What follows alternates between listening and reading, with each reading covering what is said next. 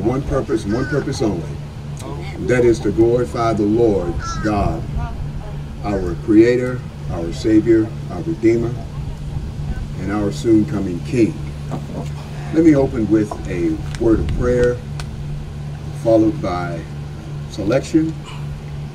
We will have the word for the morning. Would you bow your heads? Eternal God, we're thankful that you've allowed us this privilege to come and worship you together this morning. For this is the day you have created, and we will rejoice and be glad in it. I pray, Heavenly Father, that you would save this morning, you would deliver and set free this morning. I pray, Lord God, that the word that will go forth would speak to the immediate needs of those who are assembled here. Speak ever so clearly. I pray, God, for this nation in which we live. I pray, God, that you would continue to show your kindness towards us, forgiving us of our sins and all of our unrighteousness. It's in Jesus' name, amen. This difficult time. Call your attention to the New Testament, book of Peter, 2 Peter, chapter 3, 2 Peter, chapter 3. And I want to read beginning with verse 8, reading through verse 10. Third chapter, 2 Peter. But beloved, do not forget this one thing, that with the Lord 1 day is 1,000 years, and 1,000 years is 1 day. The Lord is not slack concerning his promises, as some count slackness, but is long-suffering towards us, not willing that any should perish, but that all should come to repentance. But the day of the Lord will come as a thief in the night, in which the heavens will pass away with a great noise. The elements will melt with fervent heat. Both the earth and the works that are in it will be burned up. What I use for a subject this morning, this thought came to me this week. Timing is everything. Timing is everything. Let us pray. Father, we're here because of you, because of your goodness, because of your grace. There is no one like you, no one to be compared to you. Speak now. Speak to your people. Consecrate me. Let the word of my mouth and the meditation of my heart be acceptable in your sight, O Lord, my strength and redeemer. Let the church say amen. Timing is everything. In the midst of hardship, we tend to feel our prayers and cries to God aren't being heard because we may not see immediate change in our situations.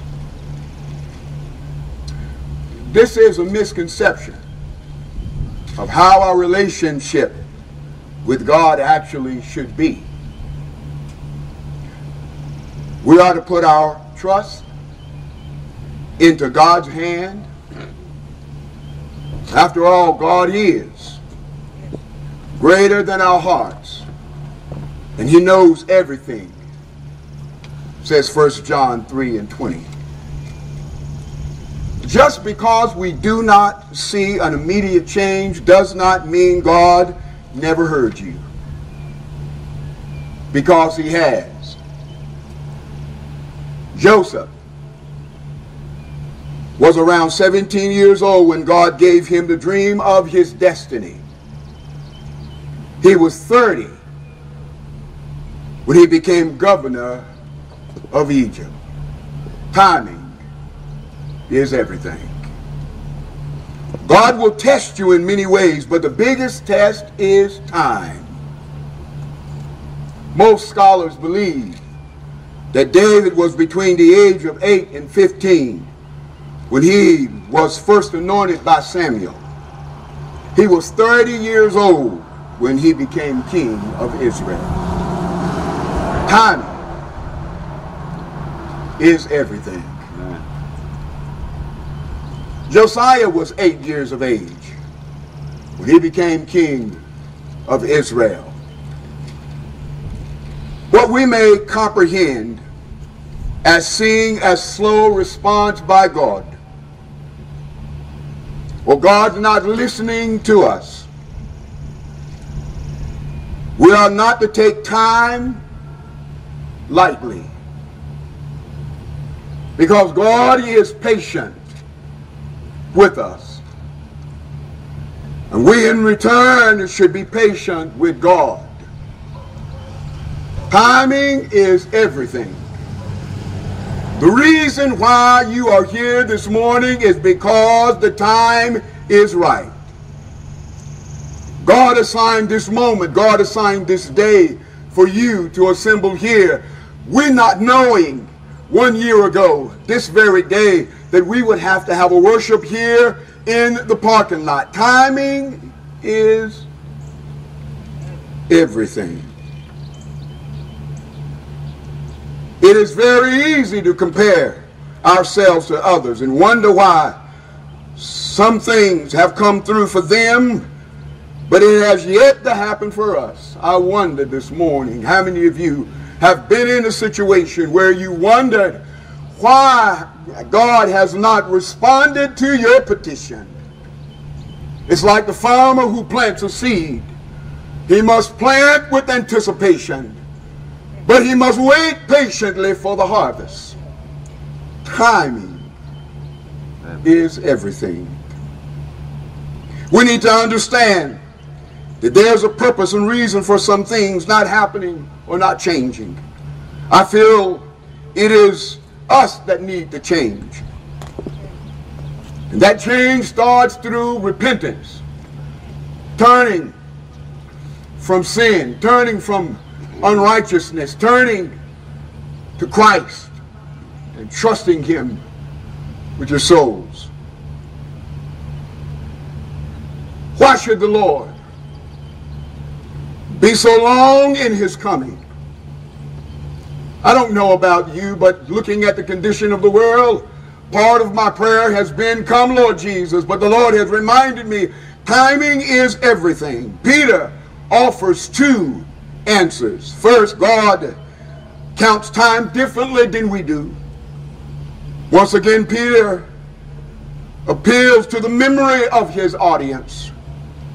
Do not forget this one thing, that in the last days scoffers will come. There are those people that are telling us even now that things are going to remain like they are.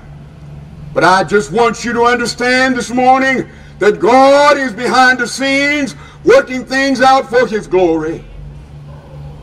But his timing is what is important. We should recall Psalms 90:4, which Peter quotes here. We should see time against time. But God sees time against eternity. In fact, only time for us is very short. But when you measure time against eternity, eternity cannot be measured by time. This is what Peter said. Peter says here, beloved, do not forget this one thing, that with the Lord 1 day is 1,000 years, and 1,000 years as 1 day. The Lord is not slack concerning his promises, as some count slackness, but is long-suffering towards us, not willing that any should perish, but that all should come to repentance. What Peter is conveying here, and I'm conveying to you, time is very important. Timing is everything. Certainly we want Jesus to return, and I'm praying, come Lord Jesus, but Peter is simply saying, God has an eternal plan that's greater than time. He does not want to see one soul lost, one person not come to repentance. This is a great time in the history of the church.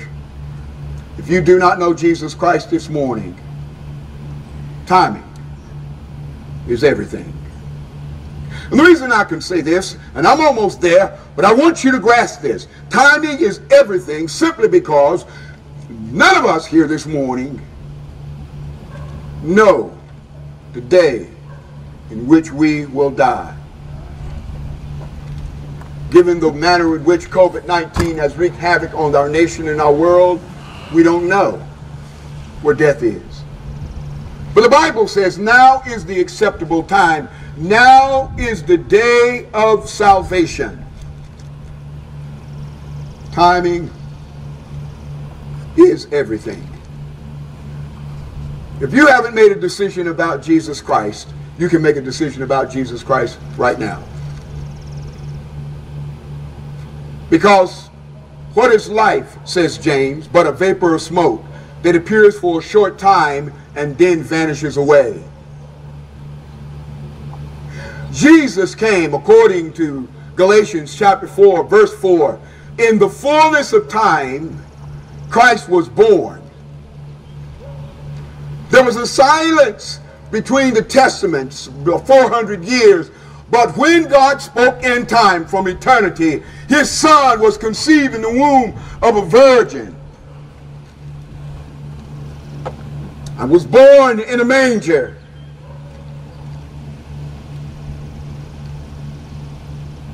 Lived 33 years. And he died at the right moment, the time in which God had assigned for him to die. Not one moment sooner or earlier. But when he died for all of humanity. When they nailed him to the cross,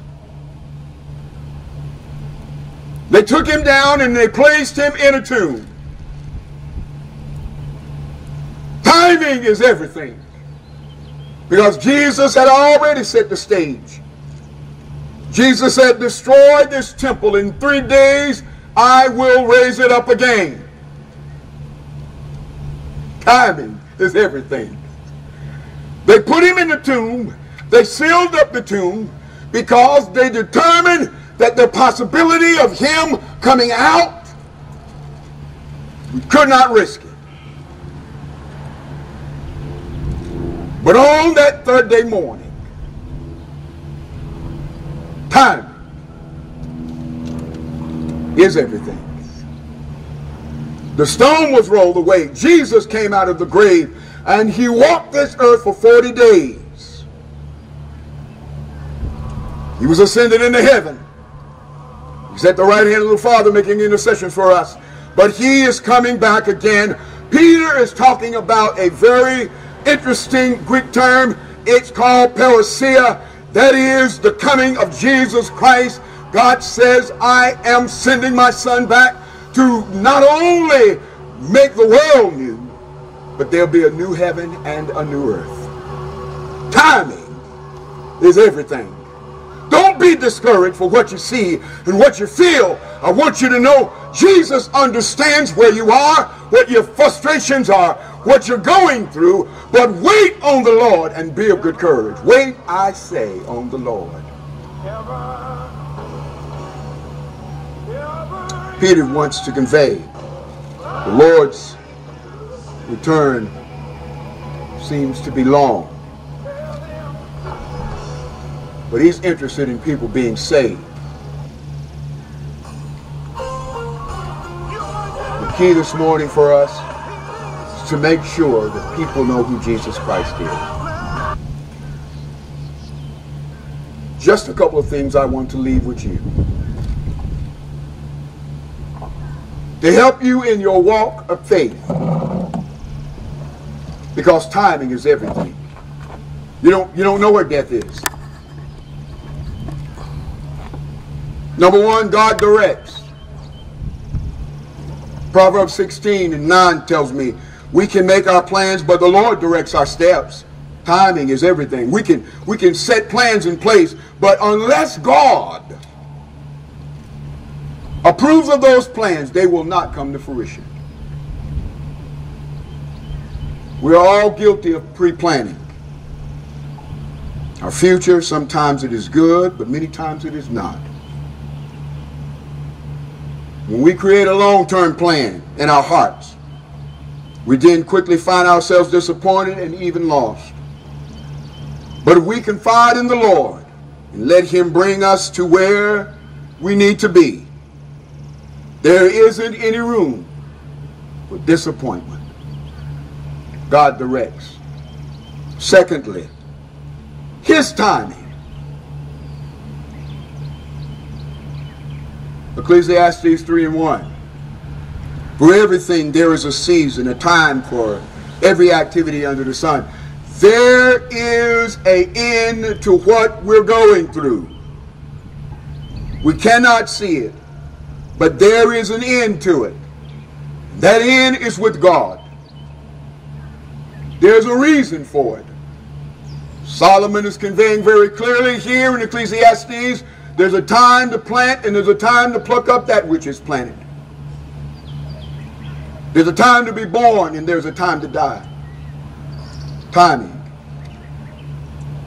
is everything. God never promised us our life on earth would be easy, but he did say that there is a time and a season for everything. Thirdly,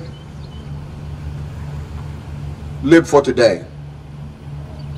Proverbs 27:1. Don't brag about tomorrow, since you do not know what the day will bring. Recognizing each day we rise from our beds, we have only God to thank. You ought to take the time to tell God thank you for all that he's done in your life and will continue to do in your life. Timing is everything. Will you surrender your heart to him? This moment in time has been orchestrated by God that you would hear this message that God is not slack concerning his promises, that he desires that every person come to repentance, that everyone have a relationship with Jesus Christ. And if you do not have a relationship with Jesus Christ right now, you can, by simply confessing with your mouth and believing in your heart that God raised Jesus from the dead, and you will be saved. Finally, this is an area that I struggle in, and maybe it's an area you struggle in. Wait patiently. Wait patiently and wait quietly. Lamentations 3:25 and 26. The Lord is good to those who hope in him, to the one who seeks him. It is good to wait quietly for the salvation of the Lord. The last thing we think of doing in bad situation is waiting. We all want to return to the sanctuary. We want worship to return to what it once was a few months ago. But the Lord is simply saying, timing is everything. Wait on the Lord. The scripture says, and be of good courage. Wait, I say, on the Lord. We tend to act hastily without actually thinking or feeling the issue to to avoid certain emotions or the reality of our choices. Waiting on God can be difficult sometimes. But when you wait on him, God has promised to never leave you nor forsake you. God has promised to rescue you in your moment of trouble. Timing is everything. When we put our hope in the Lord, we find that we can stand quietly and still, giving it over to God since he's in control in the first place. God is always good and has given us the gift of salvation through his Son, Jesus Christ. We should stand still in the middle of a storm and know God is there and is in control. Because timing is everything.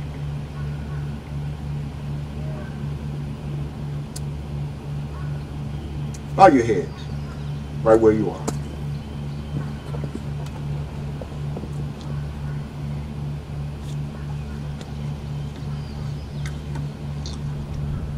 Peter conveys here that the earth will be dissolved. The elements are going to be burned up. Then in verse 11 he says, what kind of person ought we to be, given the climate in which we live? You truly need a relationship with Jesus. Father, we thank you and praise you for this moment. We glorify your name. Someone here this morning that's hurting, wrestling with issues, health issues, financial issues, wondering when the cloud will move away. It's been raining in somebody's life. The storm winds of adversity has been blowing. But yet here we are this morning, God, giving you the praise, the glory, and the honor, because you told us in the Word that in this world we would have tribulation, but be of good courage. You've overcome the world. For the Christian who's living a carnal life, these past 3 months, God, we've had an opportunity to use our time wisely. Many of us have not. So I'm praying that you would convict the believers this morning. Convict them of sin and unrighteousness. Bring them to a place where they would lay before you, God, and ask you to heal the hearts, to grant them peace. Lord, when we open the Word, speak ever so clearly. I pray for this church. I pray for this nation, our president, your county. I pray for the fear that has gripped some believers. They're afraid because of COVID-19. I know, God, that what's taking place is serious. But I also know that you are the sovereign God. You are in charge. You said no weapon formed against us shall prosper. So protect us. Guide us. Grant us peace. As we leave now, God, we pray your traveling grace and mercy would go with us.